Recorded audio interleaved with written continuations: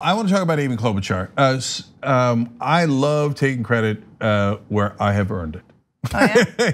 Anybody who watches the Young Turks is not unfamiliar with that concept, okay? And there's a lot of told you segments, and we have fun with it. And including all the way up to today, been rubbing it in on how they said Joe Biden was the most electable. He finished 4th in Iowa, 5th in New Hampshire. We told you, they said Hillary Clinton couldn't lose. We were right, they were wrong, and it goes on, right? And I told you Bernie Sanders was most likely to win, and here we are. It looks like he's gonna win Iowa and New Hampshire. Okay, but I also, I hope I'm honest with you guys when I'm wrong, and I try really hard to be. Man, was I wrong about Klobuchar. I thought she might be one of the first to drop out. And of course, a lot of Young Turks viewers will remember me going, Klobuchar. And I thought she was mainly just an invention of the mainstream media trying to will her into existence. And I literally have said that on a couple of occasions. Well, if that's true, then they did will her into existence, but I don't think it is. I think she earned it. I think that she's been very tough in the debates. And I like that she punches in the debates. I like how aggressive she is in the debates, even though I don't agree with her. I don't agree with her substantively, but I do agree with her stylistically. Primaries are for you to differentiate yourself from your opponents, which is, so she does exactly the right thing in the debates. Now, when a progressive does it, they get a lot of criticism. Oh, they're too harsh, they're too mean, they're too negative, etc. Klobuchar does not get that criticism. Okay, fair enough, but still, she's doing the right thing.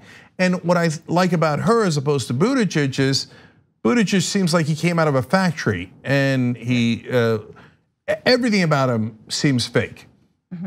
His manufactured talking points that don't mean anything, the empty platitudes that go on and on.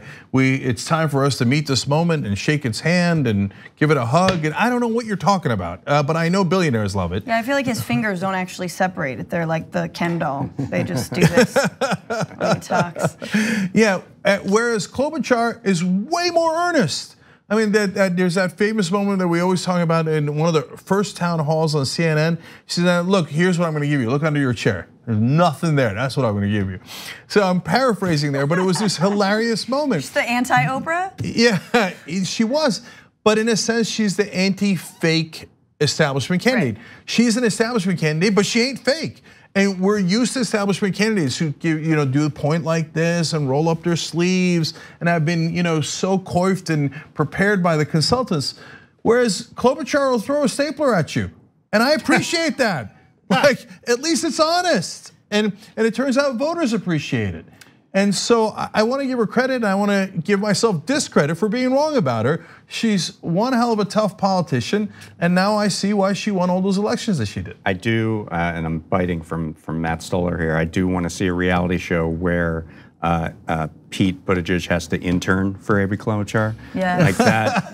I would love to see that. Nice job, man. I want him to bring her a comb so she can eat her salad. Exactly. Because that happened. But I mean, one thing to say about Klobuchar is that this is not someone who made her strength on great organization or great, a money, flood of money coming through.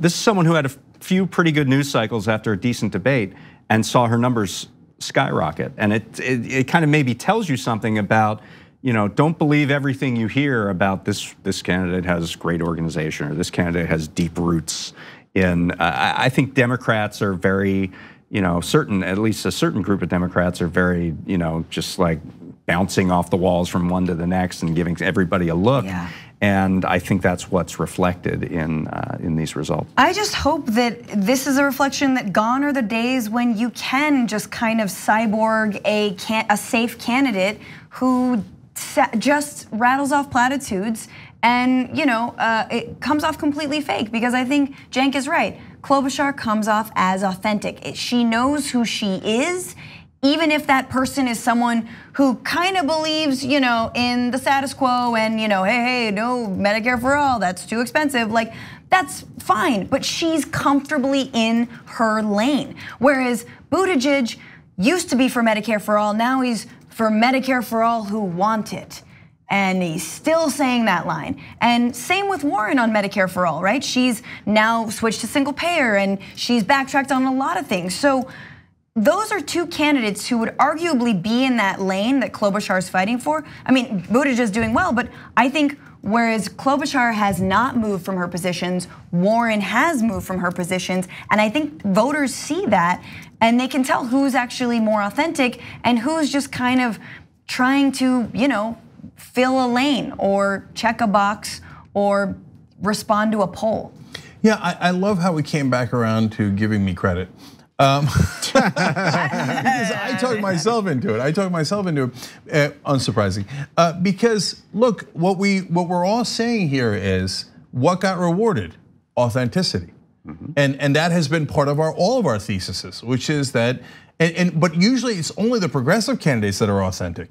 If the establishment candidates are taught in establishment school to how to act like a politician and how to Martin O'Malley it in a debate and when to take your jacket off, when to roll up your sleeves, how to point. They're taught and hey, how to triangulate and all this stuff that real voters hate, right? And Klobuchar threw a folder at that person that tried to teach her that. Exactly, exactly. That's right.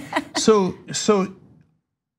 She might be the first authentic establishment candidate we've ever had, right? Where she just goes, no, I'm not going to do any of that crap. Well, she does kind of level with voters, right? She does say, look, I'm not going to do that. That better things aren't possible, and I'm going to tell you that they aren't possible. And here's where I think we can make progress, and it's going to be incremental, slow progress. But I'm going to try to make a little bit of progress. Yeah, and I don't want you guys to get me wrong. I definitely wouldn't vote for her, but just because, and there's nothing wrong with that. That's because we have different policies. Oh, another good example is John Delaney. He's been on the show a couple of times, wonderfully honest. Don't agree with him at all, but he was honest, stated his positions, didn't prevaricate, wasn't slimy, and we have a really good relationship, even though we don't agree. Okay, but Klobuchar, I want to end one more time on how wrong I am. If you had told me she's going to finish third in New Hampshire, I would have said, no way. If you told me she's gonna get 20 points in New Hampshire, I'd be like, Klobuchar. I would have said there's no way that's gonna happen. I would have lost a lot of money betting on that. But again, I mean, I think the only reason we're not talking about Amy Klobuchar's unique problems with voters of color is because she didn't register enough, and we were talking about Pete Buttigieg's problems with voters of color. The issue now for the moderate lane is that the next two states, their standard bearers at this point don't really have a good path to capitalize on this success in the first two states. Now, that's true, and she might have troubles down the road, but I want one last piece of credit to her. You have to also remember that she didn't have the money of Buttigieg. Buttigieg went to those wine caves and raised a ton of money, because what turns us off about Buttigieg is what really wealthy folks in this country and lobbyists love when they see I love the analogy you use, the fingers that don't separate, like the Ken doll. They're like, that's our guy. That's our guy. Ooh, that fakeness, we love it, right? Actually just position him to where you want it. But kind of ideologically and his policy-wise. But also to show that ideology doesn't matter as much. The feistiness and toughness that Klobuchar showed harkens back to when Warren was getting towards the top. That's because that's when she was authentic. Exactly. Right. So it's almost Klobuchar taking voters from Warren. I mean, if you look at the numbers, that's where the voters came from. They didn't come from Buttigieg. They came from Warren. No one's owned Klobuchar. Like, who's gonna own Kloby? Like, you know what I mean? That's another good point. She's been attacking left. She's been attacking right. She's like definitely. Been talking above her weight here in terms of every single debate. Like, she's just been like, okay, are you done yet? But she's had stuff to say, and it's kind of panned out for her. And but I'm like, who's gonna take her down? Buttigieg hasn't even. Could you imagine? I mean, like, if it came down, we always thought, oh, it's Bernie versus Biden, or Bernie versus Warren for a while. We thought maybe, or now we think Bernie versus Buttigieg, or could it be Bernie versus Bloomberg? Could you imagine after all this, it's Bernie versus Klobuchar? And now, yeah, I can imagine it. She's authentic. She's incredibly tough, and at least she's honest about her positions. And if you're looking for an establishment standard bearer that is not going to take anything from anyone, right? That's kind of Klobuchar. And so again, one more time, all the credit in the world. And remember, Grover Norquist once told us a long time ago, I think back in 2004, we've been around forever. I asked them, why did you guys pick George W. Bush instead of John McCain in the 2000 primary? Because he runs Americans for Tax Reform. Those are all the wealthy people that actually control the Republican Party. And he said, because in essence, he said, McCain came in and said, I'm going to be independent. George Bush came in and said, I'll do whatever you tell me to do. Okay, and it was a bit of a startling admission. I'm paraphrasing, but that was the essence of the conversation. I remember Ben and I were like, whoa, he just said that, right? So credit to Klobuchar is, if you try to tell her what to do, she will likely throw a stapler at you. And so, and that is, I'm not kidding, that's a good credit to her, that it might be harder to buy her or to manufacture her. Well, I mean, I think the other thing we're seeing, is these debates really matter. And at least they did in the latter half of this primary. Klobuchar had a good debate and it rocketed her through. I mean, she didn't get a bounce out of Iowa. She's in 5th place in Iowa. This was all about her performance in the debate, and that's why on Wednesday, when you actually are going to have Yang off the stage and Bloomberg on the stage, that's going to be very critical. That's going to be a critical debate. I hope she throws a stapler at Bloomberg. Yeah, well, so she has some racial issues too, as David alluded to earlier, so it's going to be harder for her to attack Bloomberg. But on the other hand, look, if we're looking for Bernie to attack Bloomberg, that's not normally what he does. But Warren has done a good job of going after folks in debates, and Klobuchar has done a terrific job.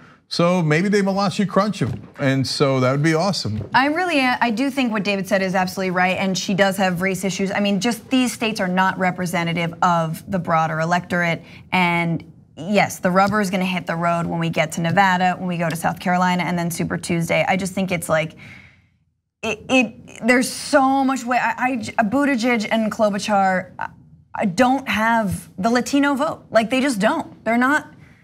And they're not even really taking like stances that speak to Latino voters or African American voters. Like, I mean, they haven't really stuck their neck out on any of those issues. Well, again, Buttigieg had this Douglas plan, which was his black voter plan, where he signed people up to endorse the plan without telling them. Yeah. So I mean, that's kind of tells you everything you need to know. Yeah, they get free magazines for 6 months. He's the fakest man in America. Thanks for watching the Young Turks, really appreciate it. Another way to show support is through YouTube memberships. You'll get to interact with us more. There's live chat emojis, badges. You've got emojis of me, Anna, John, JR, so those are super fun. But you also get playback of our exclusive member-only shows and specials right after they air. So all of that, all you gotta do is click that join button right underneath the video. Thank you.